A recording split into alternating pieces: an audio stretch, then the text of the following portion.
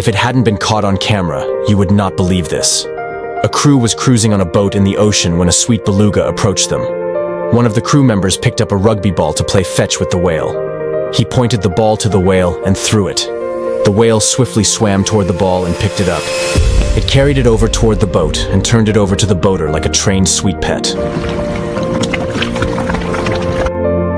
If this sweet beluga whale brought a smile to your face, please consider subscribing to my channel.